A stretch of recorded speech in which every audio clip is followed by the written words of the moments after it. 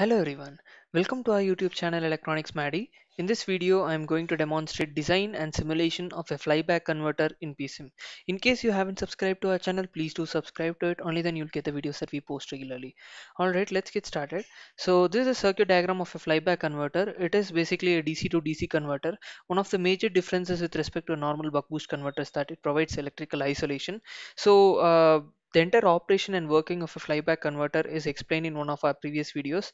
The link will be provided in the description and also it will be available in the end screen. In case you would like to see the working, you can refer to that. So over here, we'll only go in with the design procedure and the simulation of a flyback converter in PSM.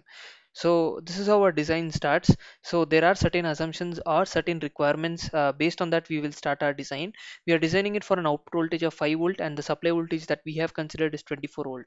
So the switching frequency that is chosen to be equal to 40 kilohertz, and delta ILM, that is basically required because only when we know the rating we'll be able to determine the value of LM over there. So we are choosing it to be equal to 460 milliamperes, and N1 by N2, that is basically the turns ratio is 3. So it totally depends on your requirement. So assumptions suitably should be made and calculation according to your assumption should be done.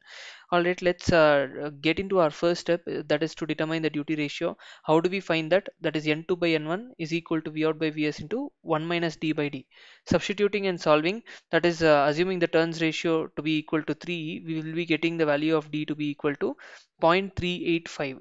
So once we find the value of d, our next step is to determine the capacitor value. So how do we find that? Delta V out by V out is equal to d by RCF. Substituting and assuming a ripple of 0.96%. So amount of ripple that you want at the output, based on that you have to determine the value of capacitance value. So I have chosen it to be equal to 0.96%. Substituting, you will be getting 200 microfarad. And once we find the value of C, our next step is to determine the value of LM. So where do we have LM in the circuit? That is a big question, isn't it? LM is there internally within the transformer. We'll be using a practical transformer in PSIM, and there you will be it will be asking for a value called as LM. So we need to find that as well. According to the analysis with respect to a flyback converter, LM is given by the formula delta LM is equal to Vs into d by LM into F. So solving for this equation, you will be getting the value of LM. That is where we want the value of delta LM, which is over here.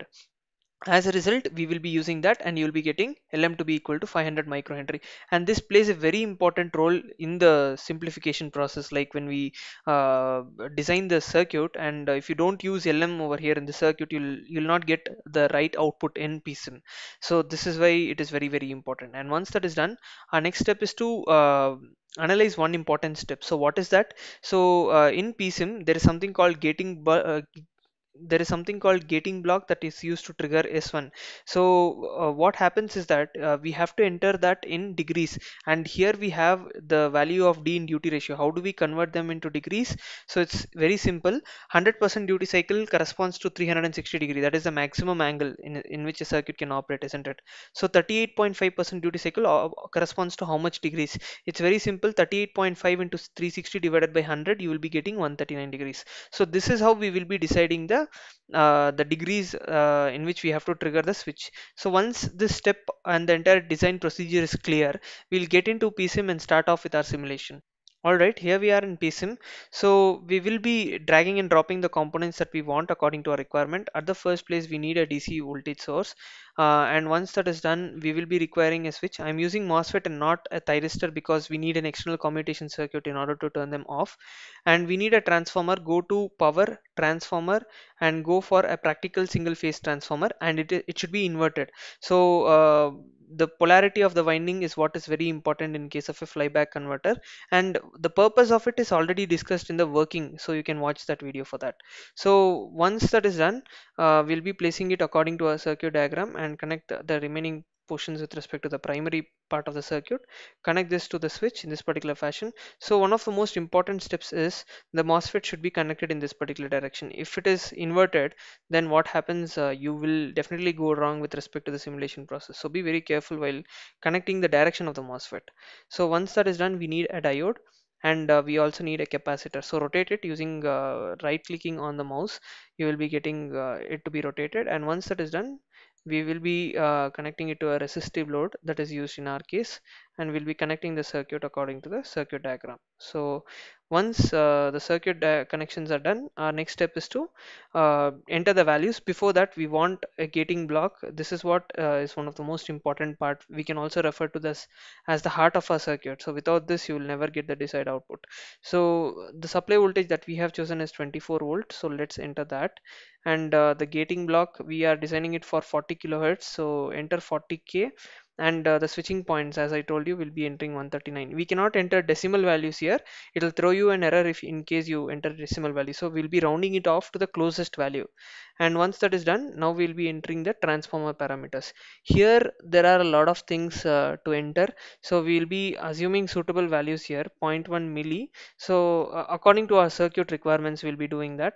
So however, primary leakage inductance and secondary leakage inductance will be assumed to be same, and it's of 10 micro. So one of the most important aspects of our design is LM, that magnetizing inductance that we have already found out, and it is 500 micro.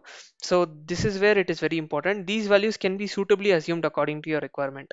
So once this is done, the primary number of turns is 3 and secondary is 1, and click on the close pin. It will automatically take the values that we have entered. The capacitance that we have chosen is 200 micro, so enter 200 U, and once that is done, close it. So we are using a resistance of 5 ohms, so enter that as well.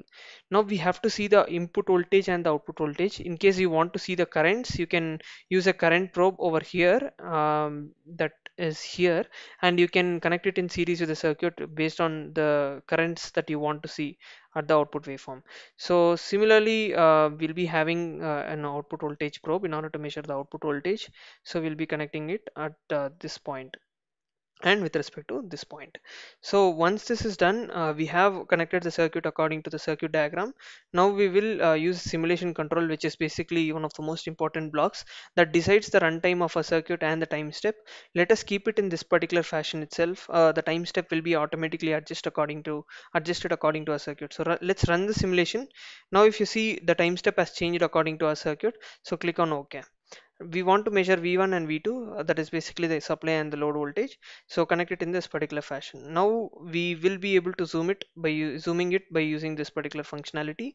And you see, this is the supply voltage 24 volt, and this is the output voltage, which is quite approximately equal to 5 volt. The reason why we are not getting exactly 5 volt is because this is a practical single phase transformer.